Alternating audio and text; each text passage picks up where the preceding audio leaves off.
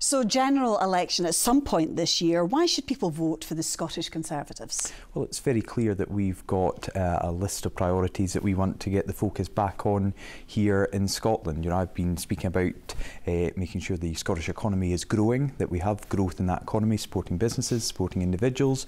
Later on this week, I'm going to be launching our health paper, focusing on Scotland's NHS, and we are looking in stark contrast to SNP candidates in this election who have said page 1, line 1 of their manifesto will be about independence. So if people want to focus on their real priorities, they can vote for Scottish Conservative MPs to deliver those in the House of Commons, to stand up for their communities and to get the focus away from the SNP's obsession with independence. OK, so in January last year, Rishi Sunak announced his 5 pledges. So you can see them there. How has he got on? The record's been pretty mixed, hasn't it? Well, these are tough pledges to achieve, and the Prime Minister was very frank about that. There's no point setting easy targets that he would immediately achieve. But obviously, looking at the top one, halving inflation, he's more than done that. When the target was set, I think inflation was over 11%. It's now 4.2%. On all of the other issues, we've seen the UK government taking measures to tackle these points on here to ensure that we are dealing with the big issues. Well, let's pick up on the halving inflation. He's delivered on this, but it's not really his success, is it? It's down to the Bank of England and rising energy prices. Well, we've also seen that action taken by the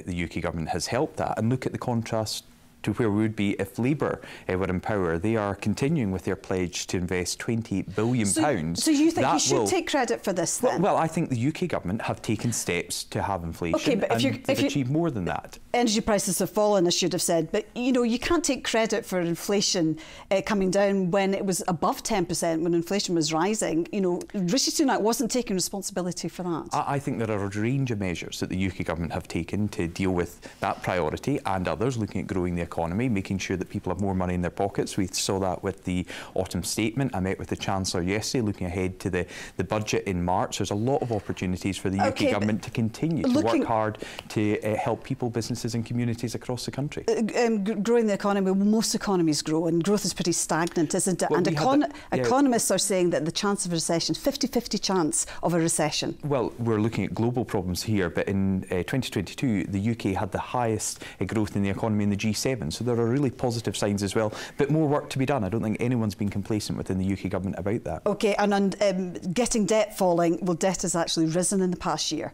Well, we've also seen a huge amount of debt built up during the coronavirus pandemic, when the government stepped in to help people secure their jobs, to keep businesses afloat, and we've got to look at how we manage that going forward. OK, we're looking at the cut NHS waiting list. We're talking about England here. Well, Rishi Sunak has admitted himself he's failed on that one. Yes, and I'd like to see a similar acceptance from the Scottish government. Hamza Yousaf was the Health Secretary, who of course Let's just leave this. Let's talk about Rishi Sunak's target here. He's admitted that he's failed. This is a target he set himself. Let's address that. Yeah, and he's been open about that he has not seen the reduction in the waiting list that he would like to see. But we are facing huge problems here in Scotland, where health is wholly devolved. It has been within the SNP's competence since they came to power in 2007. I'm going to stop you there, because we're going to concentrate on Rishi Sunak. You're not going to divert me. Let's move on to stop the boats then. Let's move on to stopping the boats.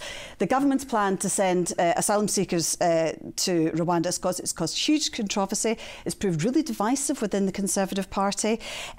Millions has been spent on this policy, and yet one single asylum seeker has yet to arrive in Rwanda. No planes have taken off. Well, of course, the legislation hasn't passed Parliament yet. It's passed... Well, you're still to get it through the House of Lords. It's passed the House of Commons. It's now with the House of Lords. They can look to make changes or send it back to the House of Commons. But so far, this policy has been a failure. If you look at it in terms of no planes have taken off, it's not working. But they can't physically take off yet, because we don't have the policy in place. There was obviously the court ruling as well, that the government has worked since getting that court ruling to bring forward legislation that did pass the House of Commons with a comfortable majority. It's now in the House of Lords. £240 million has been given to the Rwandan government. Is this a good way to spend our money? Well, I want to see any effort taken to stop people making that dangerous illegal crossing from France into England. And do you think this policy will work? Well, I think we have seen it being a deterrent elsewhere. There's about 135,000 asylum seekers currently in Rwanda. We've seen other governments around Europe looking at similar plans to try and deter people making that journey. because I think it's really important that these are very vulnerable people making a dangerous crossing, and we are already seeing... Well, yeah, as you say, they are very vulnerable people, and yet this week Rishi Sunak accepted a bet, £1,000 bet on this issue when he was doing an interview with Piers Morgan. Do you think that's appropriate? Well, I think the Prime Minister is defending his policy, and he wants to make sure that it works to deter the illegal... What's that got to do with accepting a £1,000 bet to get a plane to take off before the general election? Look, the Prime Minister is fully supportive of the policy that he's taken forward into the House of Commons, that's currently in the House of Lords. But ultimately, the big thing here is the people benefiting from this are the illegal people traffickers who are making hundreds of thousands of pounds and preying on vulnerable people. Would you take a £1,000 bet on this issue? Look, I'm not getting into that, and I don't think you're offering that either. But what I do think is important is the Prime Minister shows that he is right behind this policy. And if we can stop the boats, if we can prevent people making that dangerous crossing from France into the United Kingdom,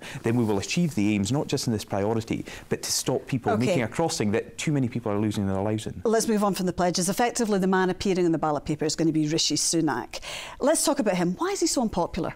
Well, this isn't a presidential election, let's be clear about that. And here in Scotland, you know, we will have a very different election. People are going to go into polling booth and they're going to say, Keir Starmer, Rishi Sunak. Yeah, I know you don't want to speak about Scottish issues, but I think that's really important here as well, because we are looking at an election here in Scotland that's going to be quite different from other parts of the United Kingdom. And here in Scotland, we have a real opportunity to close the door on the SNP's obsession with independence. We know in seats right across the country that either the Conservatives hold those seats at the moment and the SNP are the title challengers, or the SNP have those seats at the moment and the Scottish Conservatives are the title challengers. We can send a real message to the SNP by defeating them in these seats and returning Scottish Conservative MPs that we don't want to focus on independence, and we do want to focus on Scotland's NHS. This is interesting. You don't want to talk about Rishi Sunak, do you? Are you worried about poll ratings and stuff? So you want him to come up here and campaign side by side with you? Absolutely, and we'll be doing that during the election. We'll be doing that at our conference in Aberdeen at the beginning of March. So I'm more than happy to do that, but I also want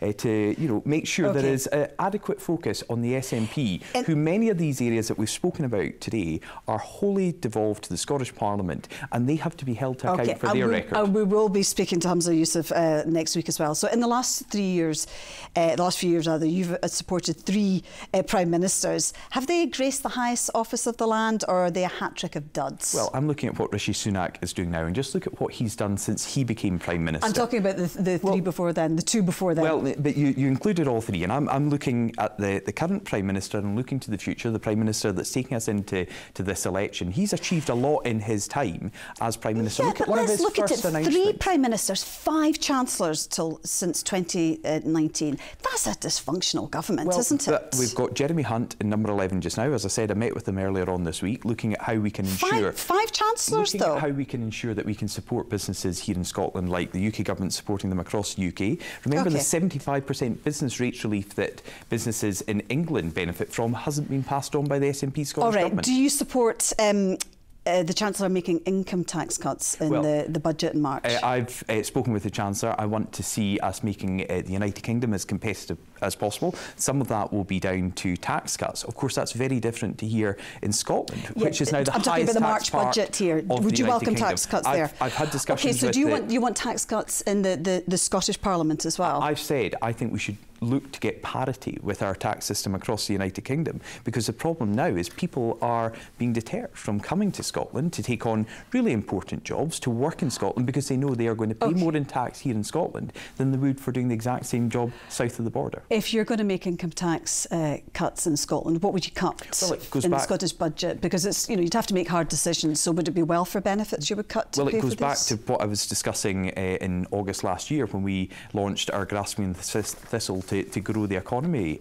report. If we can grow Scotland's economy, if we get more money going into the public services, then we can look to have that improved taxation to make sure people aren't paying more in tax. But that would take time to grow the economy. What would you cut now? We've had opportunities to do that, and these are wasted years where the SNP haven't looked to grow Scotland's economy. They haven't looked to support businesses. They haven't looked to support people in work. In fact, they've looked to do the opposite. What would you cut from this year's budget then? Simple question. Well, we're looking looking at a number of proposals. There's a stage 1 debate in the Scottish Parliament on Thursday. We're looking at the National Care Service, for example. A huge white elephant that Nicola Sturgeon took forward, Humza Yousaf has continued with. It is costing hundreds of millions of pounds and it is going to fail. So there's one example. You have 6 seats to defend in Scotland. What are your realistic ambitions? Well, I am looking forward to defending those 6 seats and putting on more Scottish Conservative MPs in the election this year, and I think we are going to have a good election here in Scotland. So how many? I know you're not a betting man. Go on, let me I'm not going to be drawn you. on numbers, but I think we'll have a good election here in Scotland, and I'm looking forward to the campaign. The next Holyrood election is taking place in 2026. What do you think your chances are of becoming the next First Minister? Well, again, that's a long way away. I'm looking forward to this election, the next election, where the people are going to choose their priorities, and I think up and down the country it's going to be focused on the real priorities of people across Scotland rather than the SNP's obsession with independence. Do you think you'll ever be the First Minister of Scotland? I'm looking to get as many votes and as many seats for the Scottish Conservatives at this election, at the next election, at future elections, and I think it's really important that we have that debate, we have that discussion. So if you lose seats in this year's general election, does that make your position untenable? I'm not looking at the Scottish Conservatives losing seats at this general election. I'm looking at the Scottish Conservatives holding what we've got and making gains. So finally, Tories are a long way behind in the polls. What will you do to turn it around for the next election? I think what can you do? I think most people have agreed that the polls will narrow as we get closer to the election, and as they start to scrutinise the opposition parties a bit further. You know, the example I gave you earlier, £28 billion Labour are still pledging on green energy and renewables. Where's that money going to come from? Because it'll either come from borrowing, from increasing rising inflation, many other cuts, and that type of argument has not been held yet. Yes or no? Will the Tories win the next election? I'm very hopeful that we'll have another Conservative government. OK, Douglas Ross, thank you very much indeed for joining us on Scotland Tonight. Thank you.